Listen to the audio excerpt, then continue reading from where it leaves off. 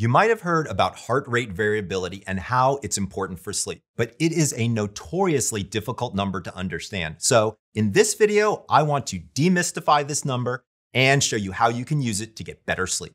Hey everyone, I'm Dr. Michael Bruce, the sleep doctor here. Heart rate variability, or as it's called, HRV, it's a very popular training tool for workouts. It's also a biomarker for measuring exercise recovery. Beside exercise tracking, however, HRV has a lot to tell us about the underlying health of our nervous system and our risk for disease. And believe it or not, it's very closely tied to sleep. In fact, there's an important kind of two-way relationship between HRV and sleep that's often overlooked. So first of all, what is HRV and why is it important? Okay, let's get on the same page about what it actually is. Basically, heart rate variability is a measurement of variation in time between heartbeats. I want to be clear, this is not a measure of your pulse. That's a measurement of the number of times that your heart beats in a minute. What you may not know is that our hearts don't actually beat at a fixed tempo. There are itty-bitty tiny variations in the intervals between the beats, and that's what HRV is trying to measure. Let's look at an example. Say your pulse or your heart rate is, 60 beats per minute. You might imagine then that your heart is going to beat once every second for 60 seconds. In reality, though, the time between any two of these heartbeats actually can change. One might be 1.3 seconds, another one might be 0.9 seconds, and so on. But why does our heart rate shift in this way from beat to beat? A lot of people want to know. That's because HRV is the result of the constant interplay between two parts of our nervous system, the sympathetic and the parasympathetic nervous systems. So in simple terms, the sympathetic nervous system exists to kind of rev the body to action, while the parasympathetic system kind of counteracts this effect. Basically, our sympathetic system activates our fight or flight response.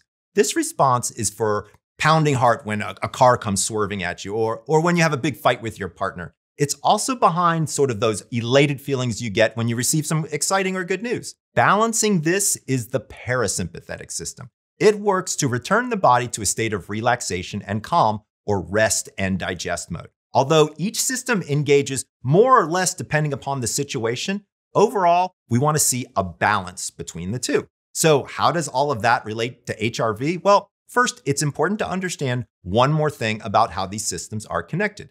Both the sympathetic and the parasympathetic nervous system are in the main components of what we call the autonomic nervous system, or the ANS. Now, the ANS is responsible for essentially involuntary physical functions. So think about things like respiration, digestion, elimination, things like that. And the ANS also regulates heart rate. And it's consistently working to maintain a balance, or what we call homeostasis, in the body.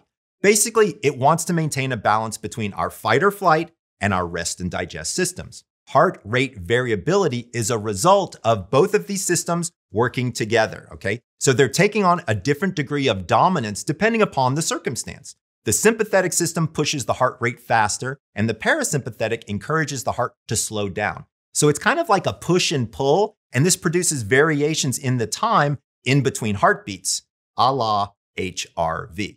All right, now let's talk about how sleep can impact this number and improve your number. And look, the best way to improve your sleep is to understand your sleep, since actually it's kind of unique to everyone.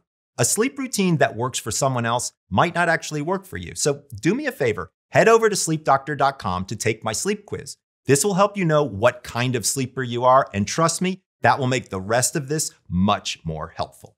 At this point, we've got a pretty good understanding of how the sympathetic and the parasympathetic nervous systems work together to create heart rate variability.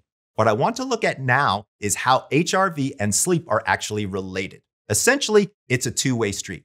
So the activity of our autonomic nervous system affects our ability to fall asleep and sleep throughout the night. How much and how well we sleep in turn affects the ability of our autonomic nervous system to function effectively. Now, what's more, both parts of the ANS are at work throughout the night. So falling asleep is associated with an increase in parasympathetic, but during REM sleep, the sympathetic nervous system actually becomes more active. That's kind of what dreaming is about. And any awakenings during the night that we see an increase in sympathetic activity as well. So a typical night can have, 4 to 5 different sleep cycles. So with corresponding shifts between the two systems during each cycle and from one cycle to the next.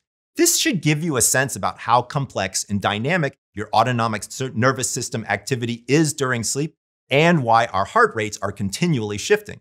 Because of this constant shift, it's important that our nervous system remains flexible as well as responsive. Okay, but what happens if our nervous system gets thrown out of balance, say with restless or short sleep, or even with disordered sleep like insomnia? In short, disordered sleep contributes to an imbalance in the ANS that can have a very detrimental effect on healthy sleep. Research shows that people with insomnia experience increased sympathetic nervous system activity throughout the night and day. Those people with insomnia tend to spend more time in sympathetic overdrive, which contributes to their inability to sleep.